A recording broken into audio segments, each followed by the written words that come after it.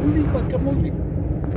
So, on the way to the eruption here, and Thor's here. Thor's driving the big car, and we are passing the geothermal power plant that's supplying Keflavik Airport with geothermal energy. And Thor, remind me, what's it called again? Svartsengi.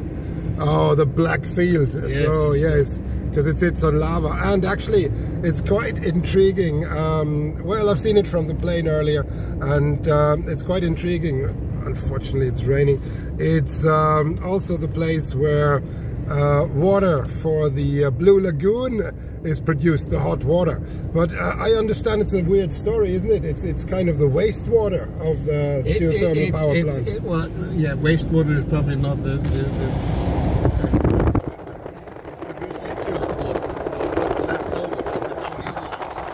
Oh, yeah. Oh my God, I just opened the window. It smells of rotten eggs. It smells of sulfur really badly.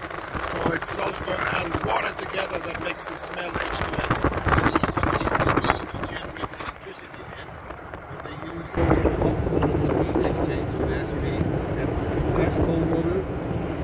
Taking up the heat from the geothermal water, which is actually very briny, and then returned to the back to the plant. And part of that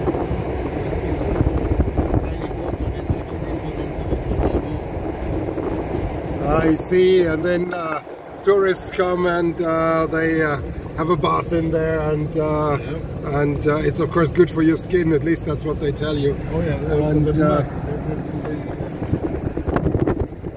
delicious mud, basically, and silicate mud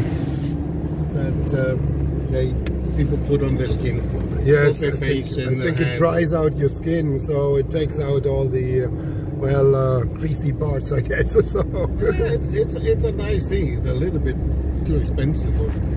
yes, I've seen it at the airport where they sell it, and there it looks like, you know, a really fancy beauty shop kind of thing. It's a nice thing to do, at least once in your lifetime. Absolutely.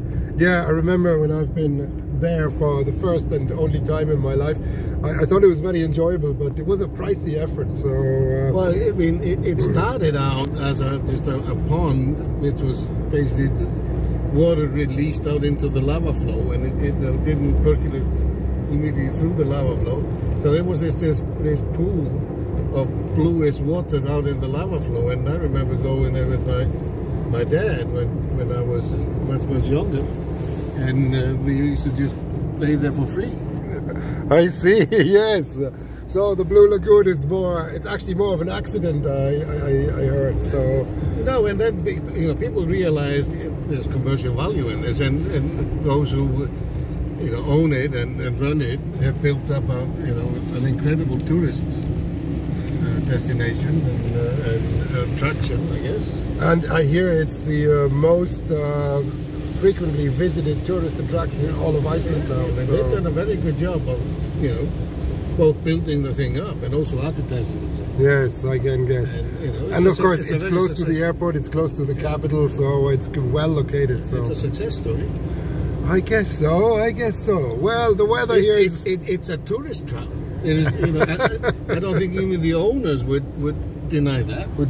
Yeah, I guess so. It's a tourist trap. There's no question about it. But it works. People are happy with it. So the weather is less of touristic right now. This is a bit kind of shower. This is the town of Grindavik. It's a fishing town on the south coast of the Reykjanes Peninsula. Probably